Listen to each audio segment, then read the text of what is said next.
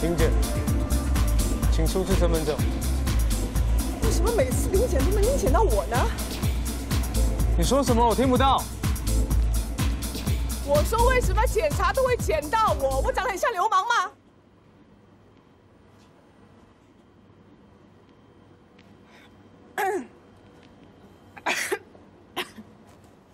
请你出示身份证。不是看过了吗？请你配合检查，还有很多人等着要检查。魏警官又出警啦！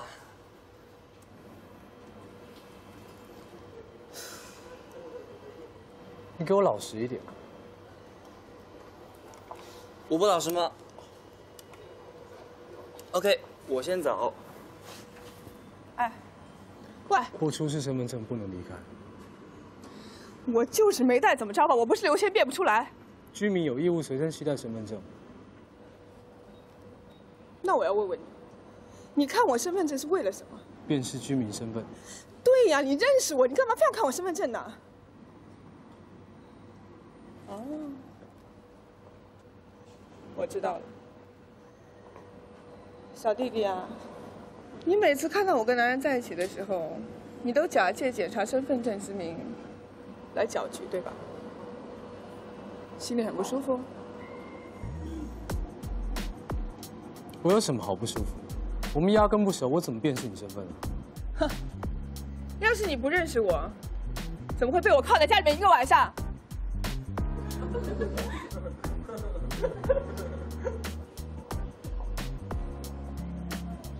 如果你不配合调查的话，麻烦请你跟我到派出所走一趟。你，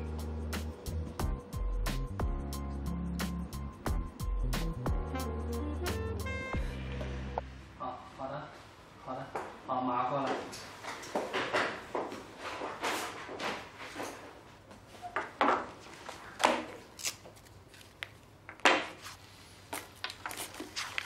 你如果不出示身份证的话，我只好请你的家人拿户口簿来把你领走。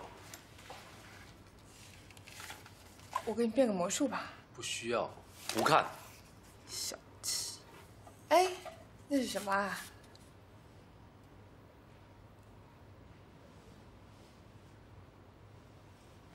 你可以走了。你处心积虑的把我抓回来，不是就想跟我多待会儿吗？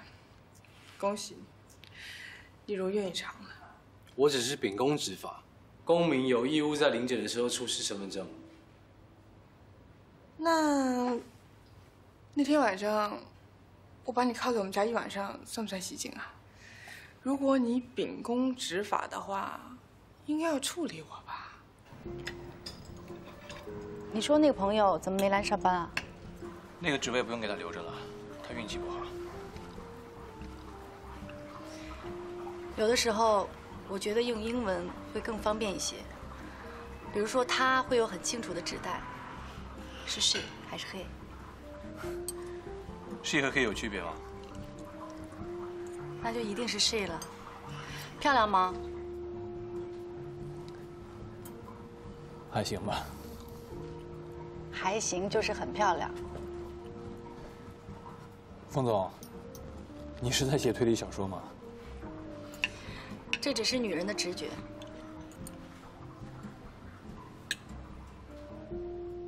这是我们准备赞助的项目名单，后面是备选，您可以看一下。什么诺亚方舟研究小组啊？把这个拉掉，给野生动物保护协会。好的，我整理之后再给您看。你昨天没有休息好啊？昨晚我去搬家了。搬家？帮朋友搬家。哦。你还记不记得上次那个被江东炒掉工作的女孩？她最近也在搬家。现在女孩我真是搞不懂。我在冯路飞那里给她留了一份工作，她非要翻硬币来决定去不去。结果呢，翻了3个反面，不去了。真不知道她是怎么想的。他是故意的。故意的？这还不够明显吗？普通朋友的帮助，他一定很乐意接受。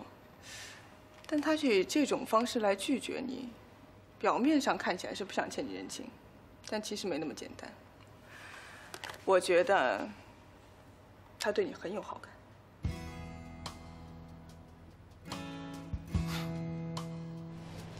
正，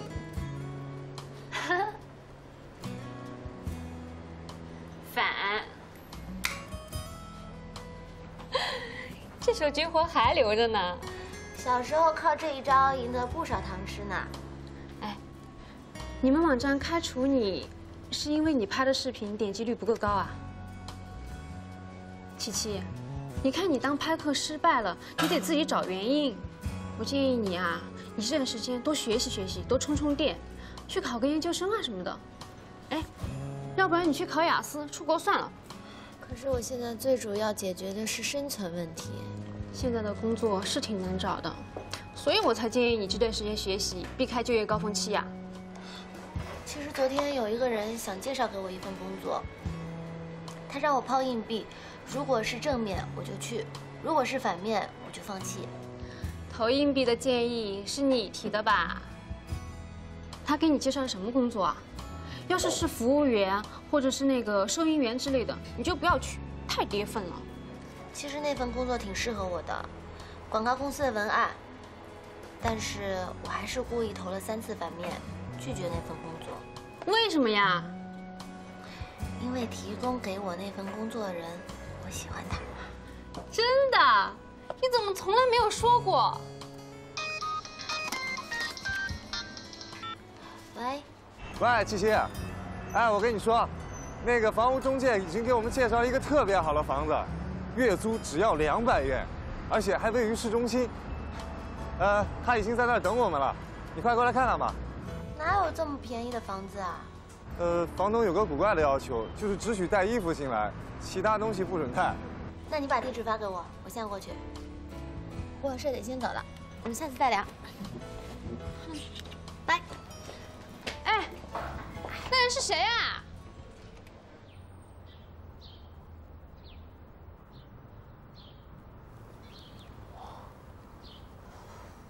？6号楼1单元。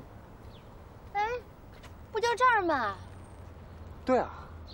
可是这儿未免也太高档了吧？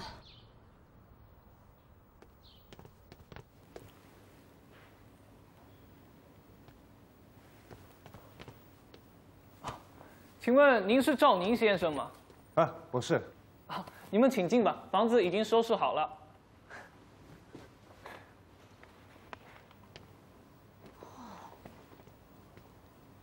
你确定这么大房子每个月只要交200吗？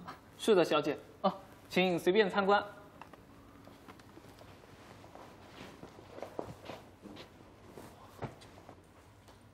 哎，这里为什么放这么多张大宇的照片啊？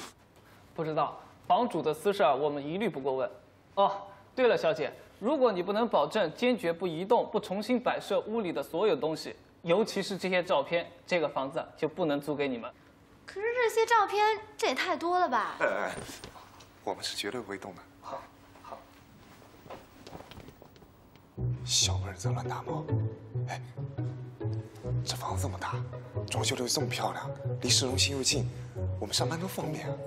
这简直就是天上掉馅饼嘛！可是你不觉得这馅饼也太大了吧？你不觉得有点便宜占过头的感觉吗？你占过别人便宜吗？就是因为没有啊，全都是崔大饼在占我们便宜。这不就是吗？这不就是上天给我们的机会，去占人家的便宜啊？可是这个照片也太多了吧？那你说这主人得有多喜欢他呀？搞不好这照片是用来镇宅的。要是你实在不太喜欢，也没关系，我们再去找别的。反正我们这辈子也没占过别人什么便宜。够厚道。哎，别人都这么夸我。把合同给我们吧，这房子我们要了。好，合同。你们怎么就只会拍狮子变狗的这些视频？要不然就是你看猫在街上翻跟斗的视频。要不要我告诉你们，社会需要你们什么样的贡献？八卦，八卦是什么？你说，这么简单你都不会，还来我们网站？很简单嘛。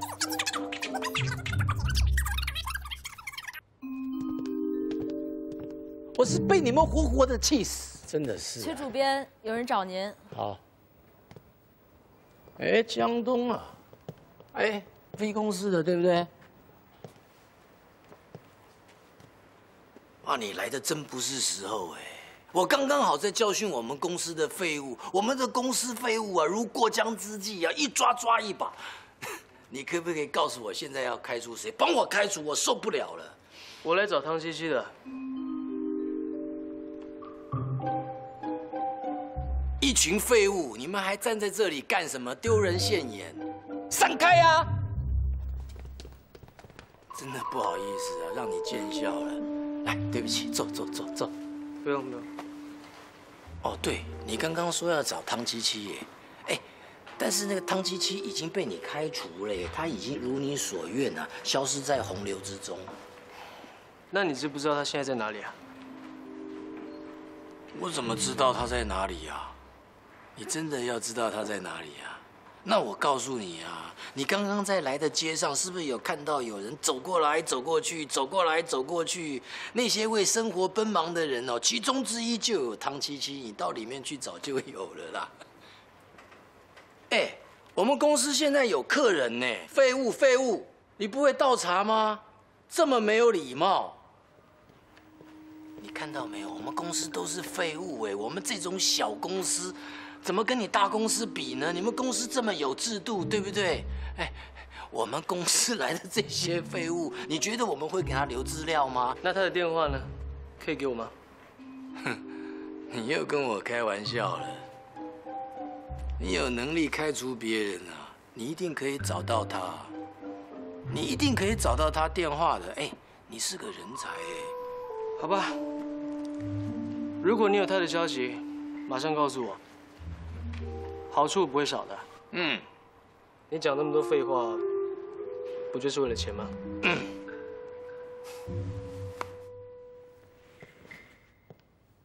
江东啊，我就不送你了哈，慢走。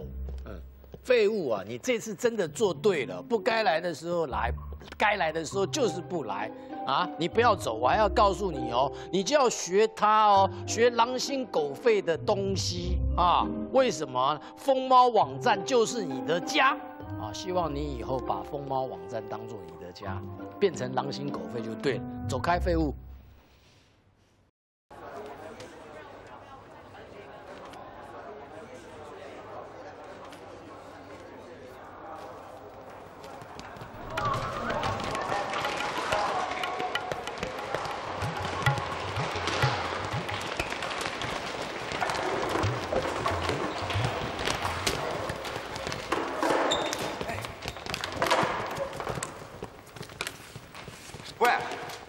有手自己去搬啊！抢别人的算怎么回事啊？喂！好了，走了，去在那边。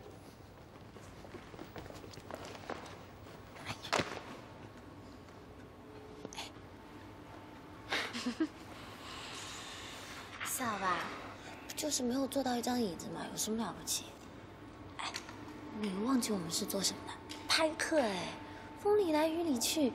地道战、地雷战都是这样过来的，还会怕没有椅子坐呀？加油！各位安静一下啊！我们公司的情况就是这样。如果你们能每个月都完成指标，那么你们的月薪啊，超过5位数，绝对没有问题。你们每一天打500个电话，只要50个成功的话，那么幸福就离你们非常近了。那么下面，你们自我介绍一下吧。好，由你先来自我介绍。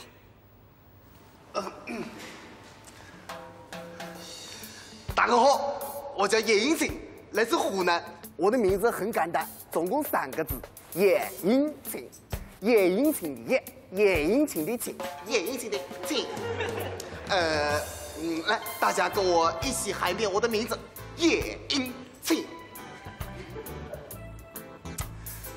大下子不要害羞嘛，这是我跟大家非常沟通的非常好的方式。来来来，大家再跟我念一遍我的名字叶英庆。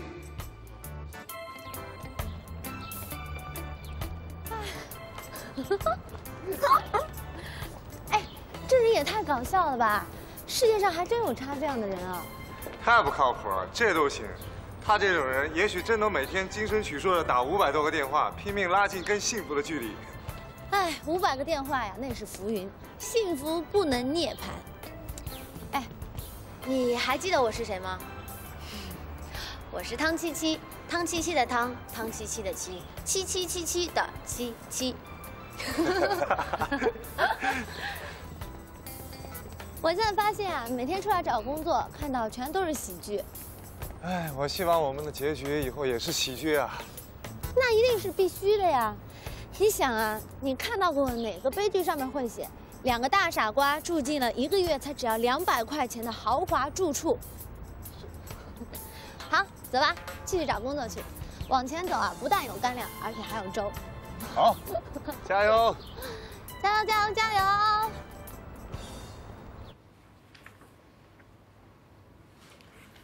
新剪出来的 TVC 体现的是青阳的品牌精神、突破和挑战。徐总什么时候到？他说不看样片，我们开始吧。好的。徐总，是谁在煮咖啡啊？领工资并且纳税的人。你现在也会开玩笑了。谢谢徐总。懂得幽默是好的，但是你要先把自己的工作做好。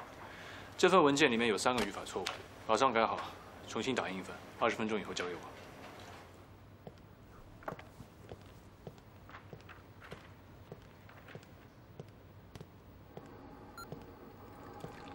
我一猜又是你。这么香的咖啡，也只有你煮得出来。希望你不要认为我换掉你们公司的咖啡机是对你权威的挑衅，我没有那个意思。如果你介意，我可以随时搬走。我当然不介意。只是咖啡好不好喝，关键不是咖啡机，而是煮咖啡的人。如果微公司需要一个咖啡供应员，我想我可以试试。我对这个职位比创意总监更感兴趣。新的广告创意大片的方案，我跟叶总经理商量过了，他提出了几点问题，我们都解决了。现在想听听你的意见。我看了之后会亲自回复你。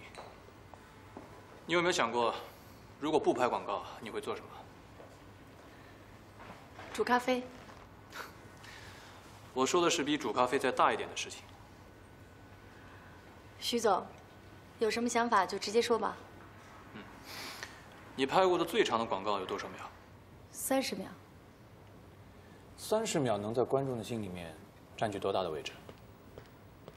那要看这30秒是不是真的打动了观众的心。OK。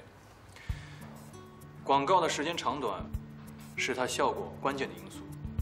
通常的做法是把30秒的广告重复的播放，让观众被动的接受。我说的没错吧？可以这么说。如果我们换一种玩法，把广告变得跟世界杯直播一样呢？我不懂。在固定的时间段播出，有固定的观众，让观众会为了等待青阳而改变他们约会的时间。我觉得仅仅是印象深刻那是不够的，要让青阳的产品和理念和观众的生活息息相关，要有启发性、互动性，还要有那么一点娱乐性。这样观众就不会觉得单调和乏味了。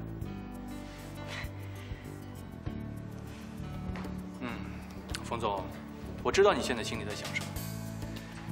你一定是想，像我这种夸夸其谈，又有许多不切实际想法的客户，你见得多了，你一定有很多办法来对付我。徐总，你真的不了解我。通常我都是用各种方法直接去拒绝的，可是这次我想改变。怎么改变？我要想办法来对付你。我看你最近好像瘦了。我每天坐着，胃都坐小了。你长胖了。哎，我每天都穿梭于各大求职现场，我要是再不多吃一点，搞不好哪天就真的晕在人堆里了。没事儿，胖点有福气。哎，你工作找的怎么样了？没找着。七七呀，不是我说你，你就是适应能力太差。你应该主动去适应公司，而不是让公司去适应你，你知道吧？而且啊，只要做错了事情，都是你的错，不要想着去怪别人。你还不是老骂老板啊？哎，我们俩公司怎么能一样啊？你那种小公司做好一件事情说升就升了，我们那大公司一层楼全部都是经理、总监什么的，吓死人了，我都不想跟你说。那我还是不要找大公司的好，身心健康。身心舒畅，那才是最好的。七七，你还真别说，有些时候啊，你比我聪明。那你要考虑换家公司吗？我老板徐然离不开我。你找房子找的怎么样了？我都忘记告诉你这个天大奇遇了。我同事赵宁帮我找了一个月才200块钱的复式豪宅。你们不会是被骗了吧？会不会是什么帮派的地下据点啊？不是，那个人啊是张大宇的超级粉丝。进房间之后，所有的墙面上贴着都是张大宇的照片。但是呢，他的规定就是不许我们动，这就是我们入住的条件。如果我们动的话，我们就得扫地出门。多吓人啊！这么古怪的地方，你还是不要住了吧。我们现在还不是因为没有钱嘛，所以只能先暂时住在这儿。等到我跟赵宁攒够钱之后，我们就搬出去。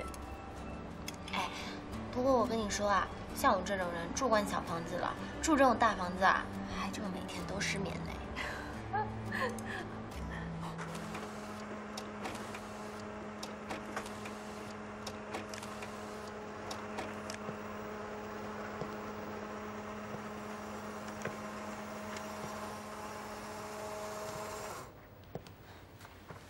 突然发现啊，从这个角度看你的小腿，还挺细的。我瘦了嘛。你这样刚好了，不要再减了。哎，都是累的。是吗？那有空我请你吃饭，好好慰劳你啊。好啊。哎，对了，茶水间那个新来的咖啡机，是谁拿过来的？好像是上一回冯璐菲带过来的。徐总很喜欢哦。他喜欢人还是咖啡机啊？2样都喜欢吧。我只知道他前一段时间托冯璐菲给人安排了一份工作。谁？好像是一个因为我们公司的原因被开除的，反正是个小人物啦。你也知道，徐总他有同情心，喜欢帮助人嘛。所以那个女狗仔有没有到冯璐菲那里啊？女狗仔？对啊，你有见过啊？就是那个常常拿着 DV 拍徐总那个，偷偷摸摸那个。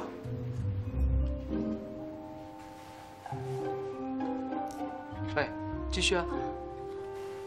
什么？那个女狗仔后来有没有到冯璐菲那里去？没有。你怎么想起问这个呀？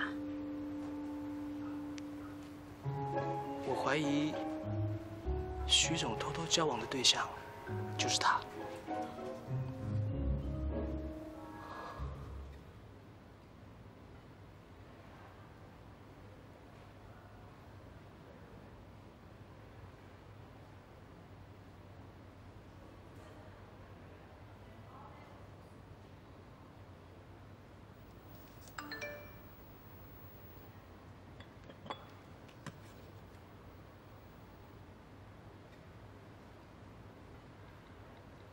熊小姐，我一直觉得冬天才是这座城市最好的季节。不知道你有没有兴趣跟帅哥吃午饭？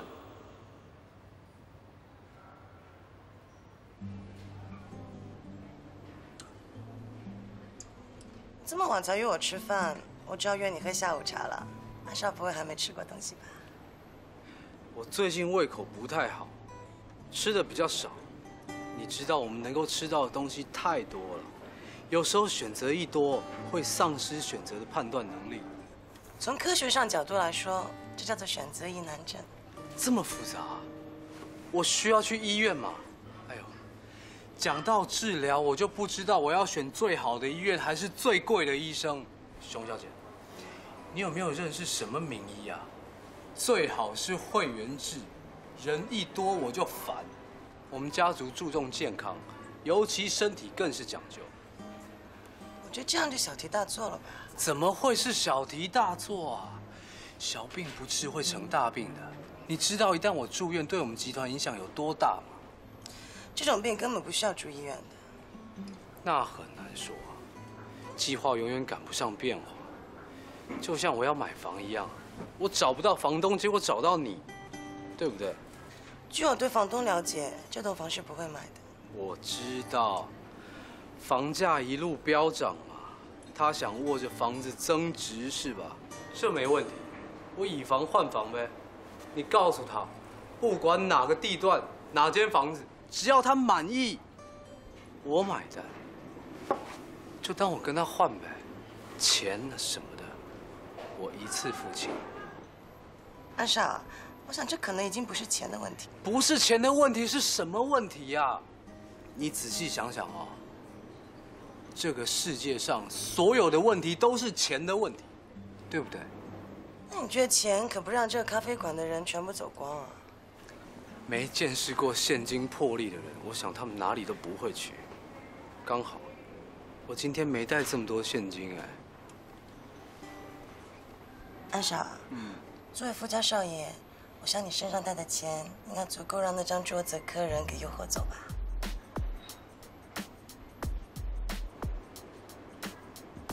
这有什么难的啊？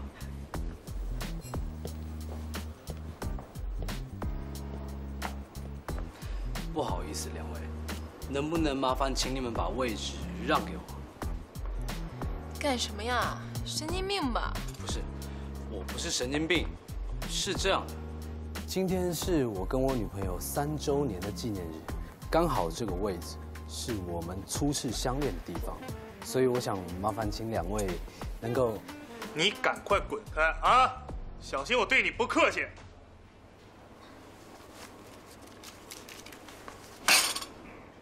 把位置让给我！还不走？我没钱了。那亲爱的，我们走吧。走吧，走吧。今天咱们不去超市了，去逛街吧。走。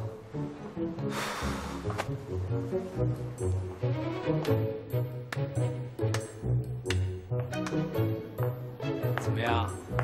过去坐吧。不用了，我们走吧。哎，我才刚买下来，你要走了？我没说要坐那个位置啊，我只是想见识一下金钱的魅力。事实摆在眼前，没有人对钱不动心的。但钱也会有用光的一天，不是吗？就好像你现在这样。喂，我还有卡呢。我去柜子里拿 CD， 却发现妈妈的东西都不见了。从那以后，我就再也没见过我妈妈。我一直在找她。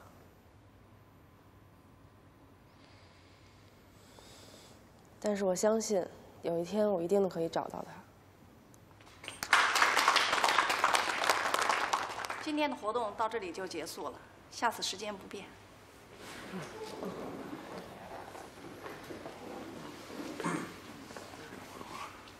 是第一次过来啊。你好，我叫徐然。听到您的名字，让我想到了另外一个人，他也叫冯秀文。我就是你知道的那个冯秀文，同样的，你就是我认识的那个徐然吧？幸会。幸会，幸会。微公司的徐总怎么也经常来参加这样的聚会吗？每个人的心里都有一段难忘的故事，需要有一个地方倾诉。是啊。如果是在高尔夫球场相遇，或者是在跑车俱乐部，那就实在太无聊了。徐然，6点钟去吃饭，我们在外面等你了。好，我一会儿过来啊。你平时活动完了经常参加他们的吃饭吗？俱乐部的成员感情都非常好，每次活动完了，我都抽1、2个小时跟他们一块吃饭。为什么这么做？他们大部分都是外地人，为了要寻找失踪的亲人，在这座城市住了下来。大部分的时间，他们都很孤独。这让我想起了8年前的我。那个时候我在纽约创业，每天下了班，都在街上闲逛，喜欢看各种各样的橱窗，然后一头钻进一家小饭馆，买2罐好喝的希腊酸奶和1个汉堡回家。和他们一样，每天的黄昏，我都在街头徘徊。可能是经历相似吧，每次和他们在一起，都有聊不完的话题。是啊。你觉得 MGM 怎么样？传说中的连锁帝国。今天你可以把时间留给我吗？我要跟你好好聊聊。你认为这样一个星期5晚上的6点，算是虚度吗？能够受到您的邀请，和您一起吃晚饭，相信不会有人觉得是在浪费时间。因为我是一个所谓的有钱人。没错。你还倒真是直言不讳啊。我想所有的人都愿意和有钱人一起过周末。那你的意思是，我的吸引力是源自于钱？不可否认，这是其中之一。那你认为，你吸引我的又是什么呢？可能是因为我来自于平民阶层，相较于贵族，你们更喜欢和平民打交道，因为只有这样，才能够让你们看起来既善良又体面。这么说起来，我很虚伪啊，听起来我好像不是个好人。不，恰恰相反，您一定是个好人。为什么？因为您所有的产业都是来自于继承。这话说的有点意思。那么现在也让我来擅自的揣测一下你。很显然，你出身于小康家庭，可能是温饱。这2个词儿，我始终有点混淆不清。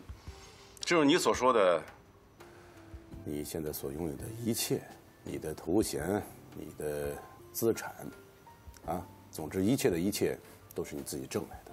你是所谓的新贵，你是最典型的中产阶级。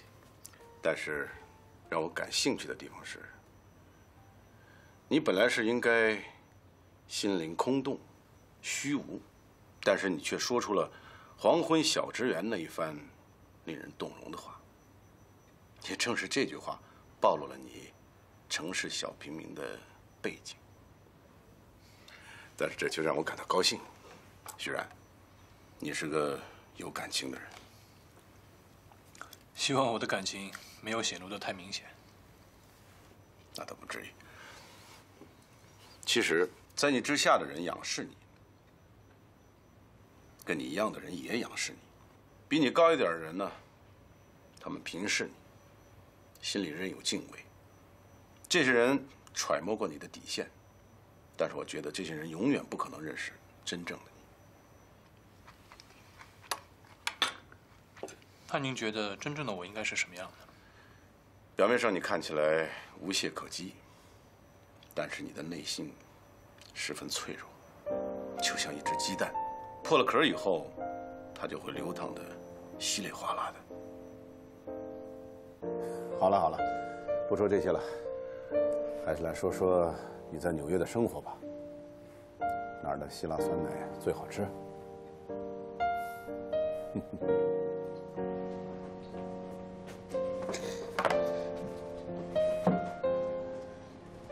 怎么了你？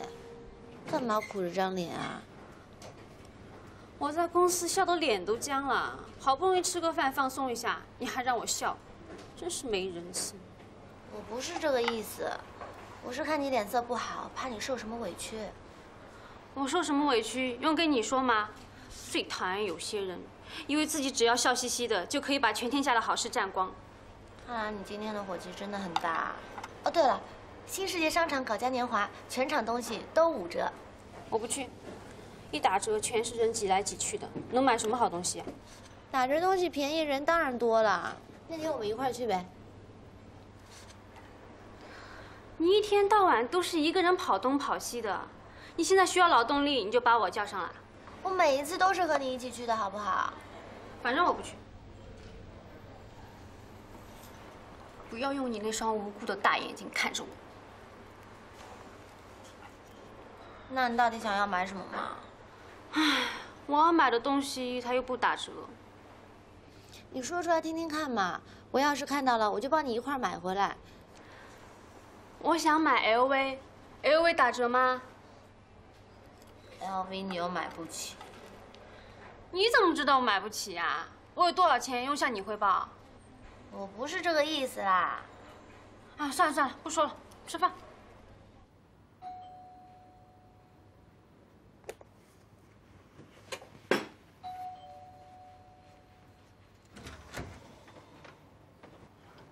徐总，打扰你休息了。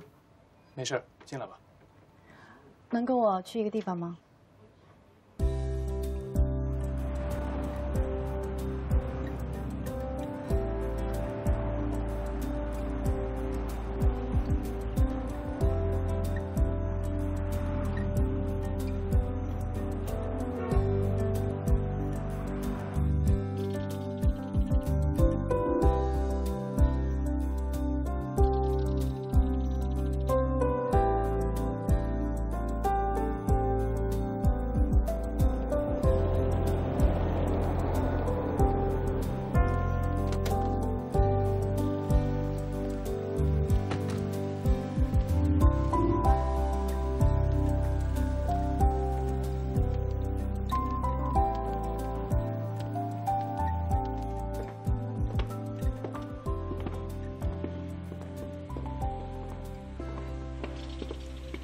不好意思，占用你周末的时间，让你来我家做客。这是我的荣幸。小的时候没有见过海，总认为海应该是绿色的。就是这片草坪，是我对海最早的记忆。直到现在，有的时候做梦还会梦到自己在绿色的草海中游来游去的。我小时候住的地方，对面也是一片绿色。那里有一个菜市场，我家楼下就是一条大马路。每次过马路对我来说都是一次冒险。我第一次过马路应该是我9岁的时候，一个人去伦敦。你别笑我，那个时候我连红绿灯都不会看。那我猜你肯定没有吃过路边的快餐。你猜的可真准。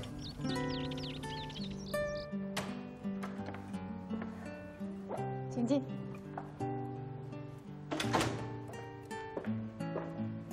这是我们家的客厅。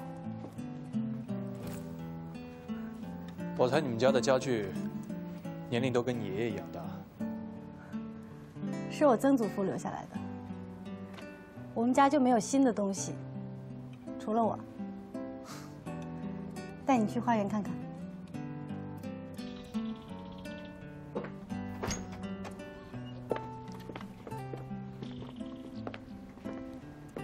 小的时候，这是我一个人的游乐场。这附近一带都是你们家的产业吧？嗯。刚才来的那条公路也是我们家出钱修的。看来你今天是把我带到了冯氏帝国的核心啊。你喜欢吗？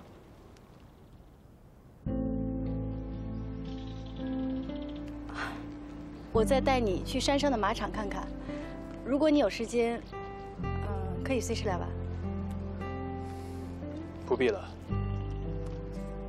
冯总。有一点你要明白，就算我同意了你父亲的邀请，到你们冯氏集团来，我的身份也只不过是一个职业经理人。我只负责打理你们的生意。今天你带我看的所有的一切，继承人是你冯如飞。我很高兴，我父亲的选择。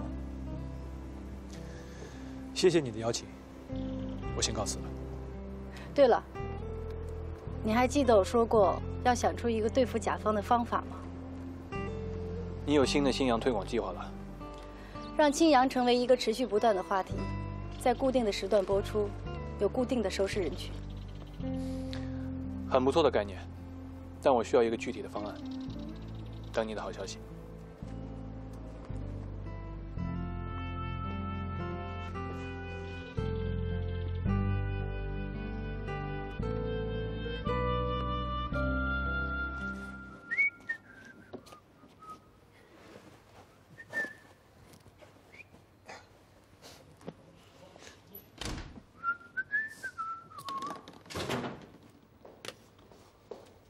怎么了？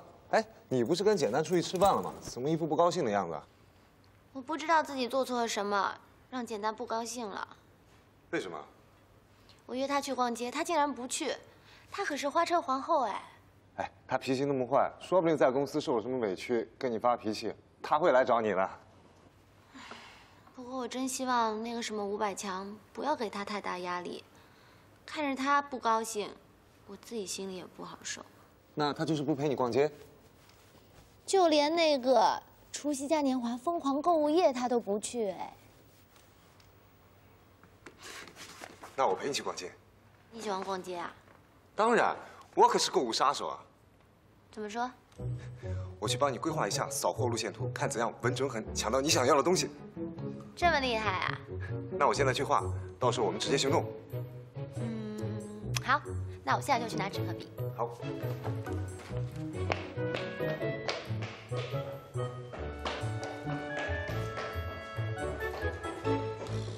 可以和七七约会了，太好了！放松，高一点，好，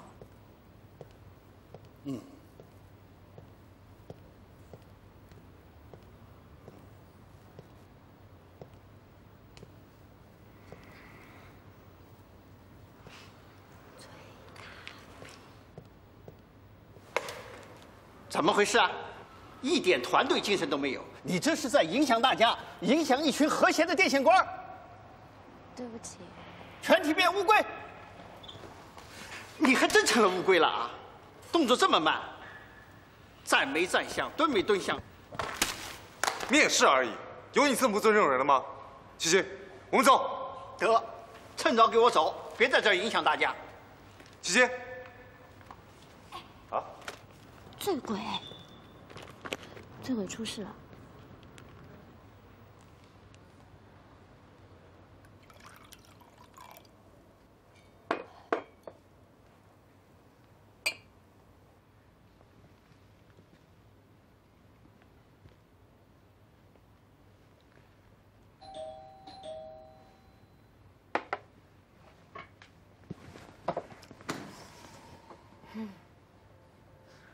你怎么来了？今天是除夕，我给你送礼物来了。不需要，谢谢。哎，里面不方便啊。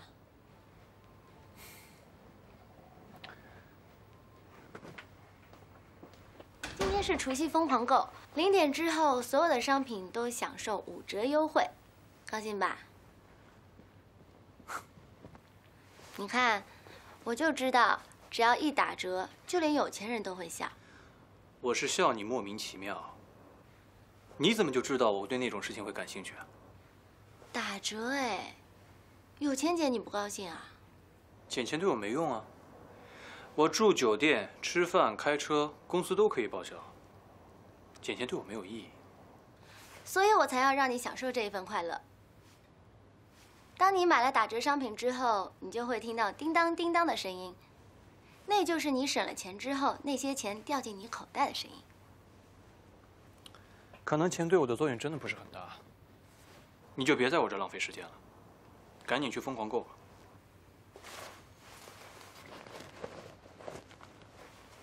你总不能拒绝这个了吧？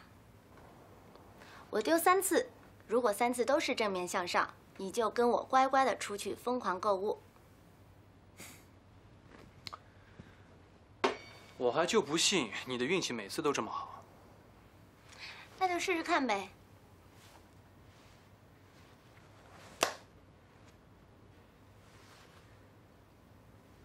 还有2次。认输吧。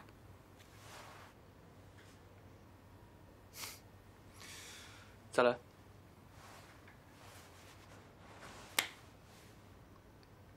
还要打开吗？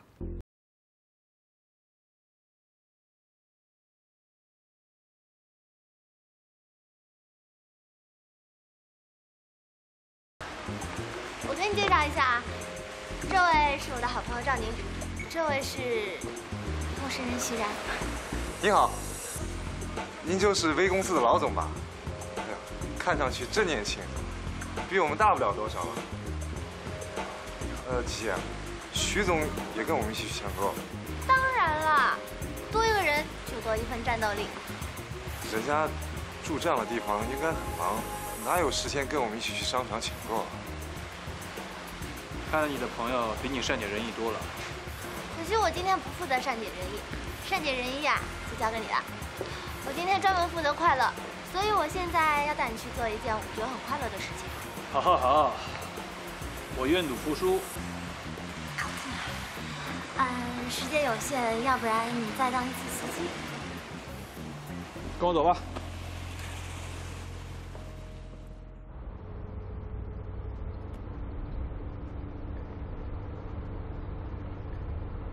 去哪儿啊？新世纪商场。你们怎么说话就跟出租车司机跟乘客一样？你见过那么好的出租车吗？也是啊。哎，这车真不错。如果我有钱了，我也弄一辆。不过要是我有一台这样车的话，我一定把这儿的座椅全都换成 Hello Kitty 的，然后还在这里挂一只小猫咪。对，装修车就跟装修房子一样，可得花点心思啊。1年1次的大扫货，就是意味着满载而归。我已经准备好了，我会帮你拿东西的。那怎么好意思啊？没关系，我可以当你的军师，也可以当你的杂工啊。这样子的话，我岂不是就要付给你双倍的工资啊？各位听好了，新世界百货打折盛况空前，出现了拥挤状况，商场方面决定暂停接受新顾客的进场。不是吧？怎么办？被人抢先一步了。哎，要不然我们去万达吧，那儿不堵车，而且也是疯狂大打折。好，我们就去万达。去万达吧。该去万达了。对。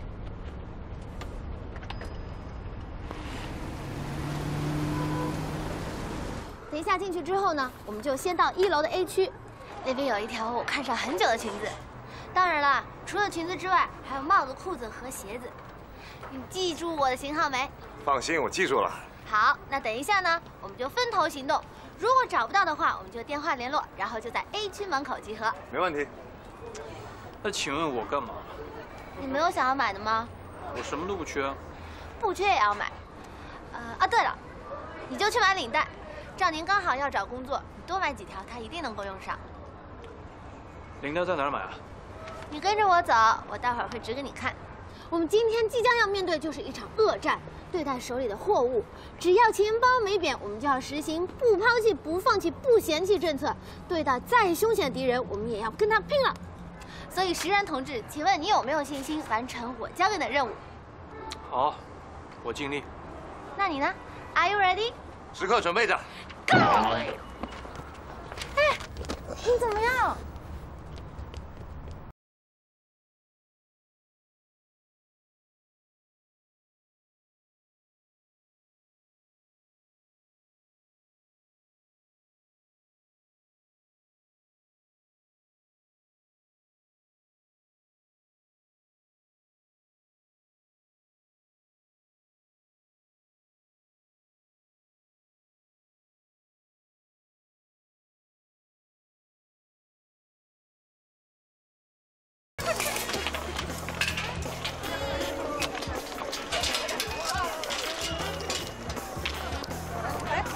这领带你要不要？我要啊。看你也不像打着领带的人，给我。哎，阿姨，哎，让！哎呀，你没事在这找什么挡什么道啊？出去站去！你以为你像电线杆？你以为模特啊？好啊！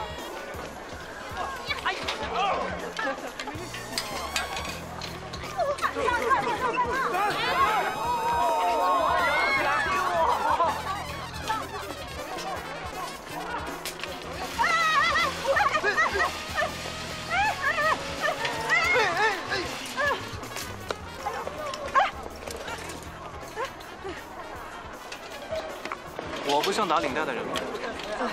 像。我杵在那儿像电线杆吗？不像电线杆，像模特儿。你拿那个看看吧，你看这两个。怎么两手空空就过来了？在那儿那么久当模特儿啊？哇塞，这也太多了吧！哎，快点去试试看。好。怎么样啊？有没有体会到疯狂大抢购的乐趣啊？我是不是真的很像模特啊？嗯，木头的，还是现成的。来，转过去，帮我把这件也拿好。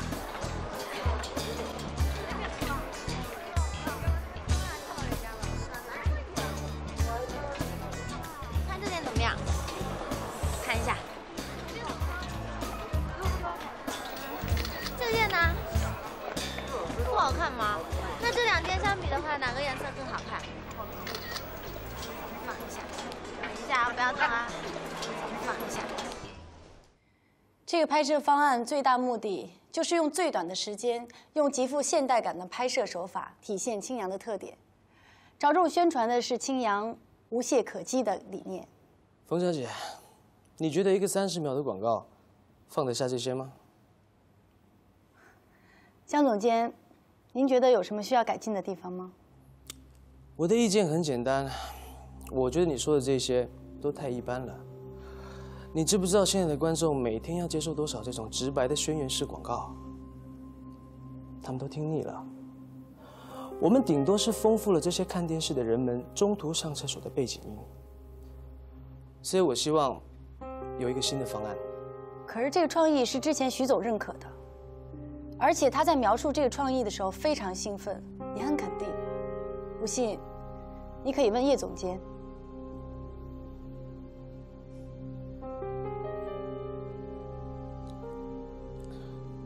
冯小姐，我们公司对于设计产品宣传这个环节，向来是很民主的，每个人都可以提出自己的意见，谁的意见好就照谁的做。即便是徐总认可的案子，我身为一个员工，一个品牌总监，我一样有权提出我的意见。我想徐总会很认可我这样的态度。江总监是在反对徐总的创意了？我跟徐总共事这么多年，我不太相信这是他的创意啊。好，您可以找他去核实，我等你的好消息。我会的。请进。江总监，青阳新广告的下一笔经费需要您的签字，你看看，这是他们最新的预算表。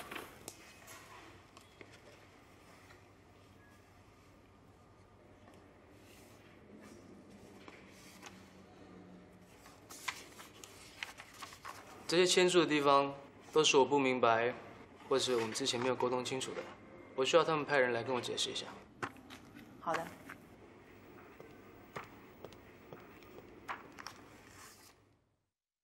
哎呦，快帮我拿一下，我拿不动了。我帮你。来。哦，累死我了。又买这么多啊？又是拖把，又是洗洁精。这要机不可失，失不再来。我们现在开始要节省过日子。你这种节约，群众表示很有压力。哎，这是什么？这你就不知道了吧？当当当，嘿嘿。你这也叫勤俭节约啊？错，这个啊叫做提高生活品质。哎，全部都是帅哥。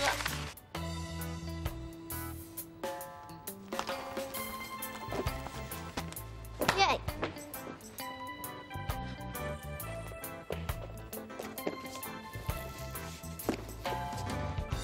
耶！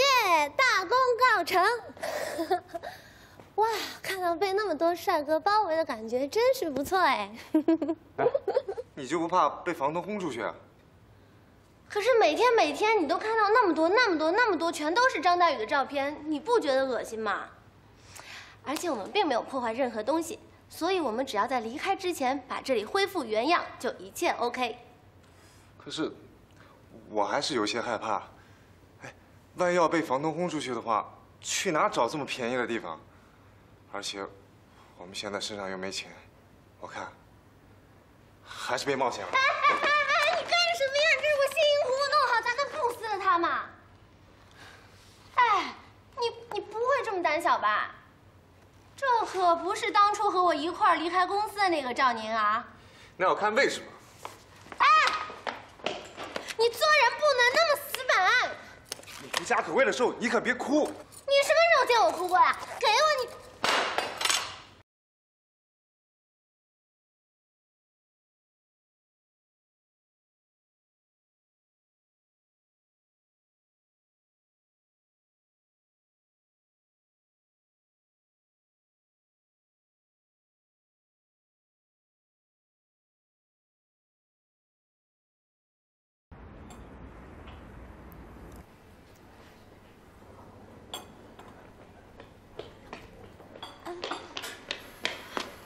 不好意思，路上堵车迟到了。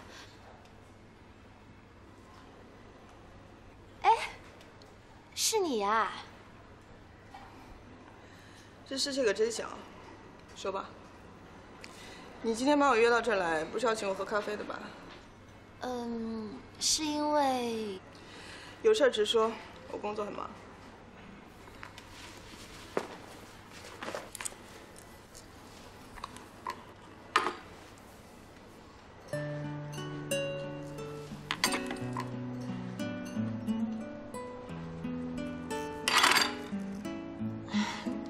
不好意思啊，实在是对不起，我不是故意的。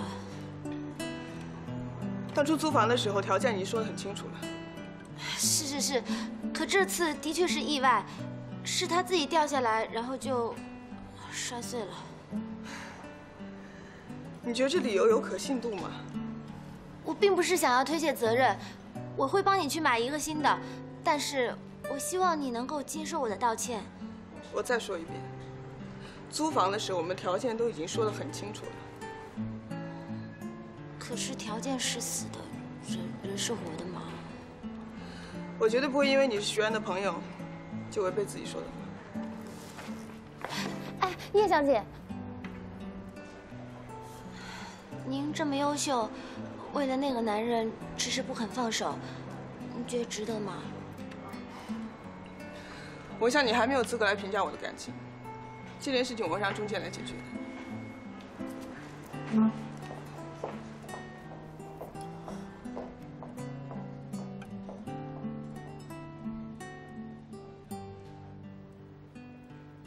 预算表的第一稿，江总监在上面批注了一些需要沟通的地方，我派专人去跟他做了详细的解释。这个是我们做的预算表的第二稿，这一次我自己去做的解释，而且回来之后，我做的第三稿，结果又被退了回来。徐总，我希望如果你跟江总有什么个人不愉快的地方，你自己去解释，不要因为你们俩的原因浪费我们的劳动和时间。方总，首先有一点我要跟你声明，在 V 公司工作的所有的员工都是专业的，他们懂得公私分明。更何况，我和江东是很多年的好朋友，并没有你所说的什么个人恩怨。江东并没有错，站在他的立场，他应该这么做，可能是过于谨慎了。你放心吧，这件事情我会亲自跟他沟通的。好，那我就等你的好消息，徐总。今天我看到了你作为上司维护你的下属和公司利益的一面，这是好事。你知道，我喜欢从好的方面去理解工作和生活。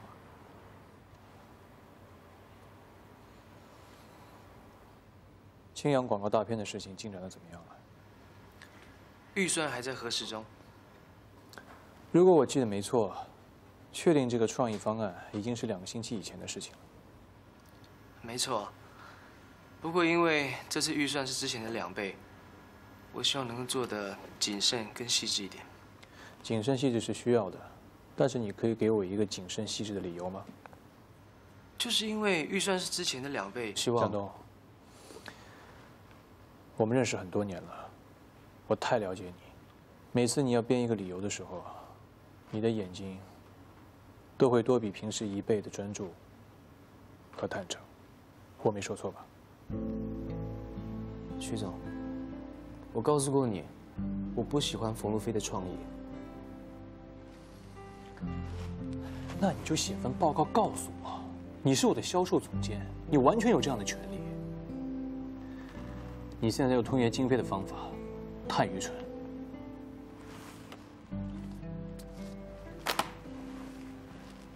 你3次退回别人的预算报告，这只能证明一点：你的出发点并不是这个创意本身。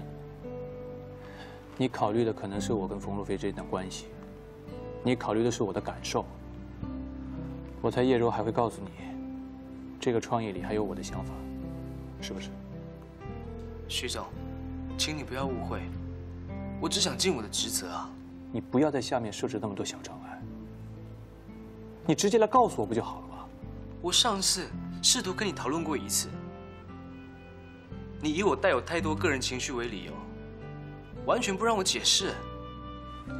你知道我说的牵涉私人情感，指的是你跟谁吗？当然是我跟冯路飞。我跟他有误会吗？错，我指的是你跟我。我们在一起工作很多年，我完全认可你的能力。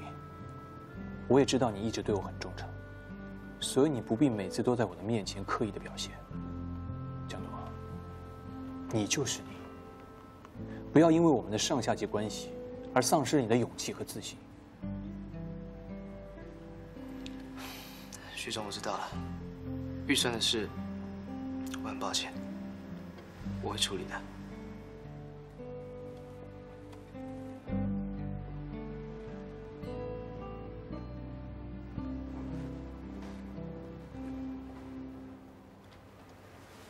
少吃这个东西会变胖。这么没礼貌！本来我还有个八卦想要告诉你呢。上班不认真上班，想什么八卦？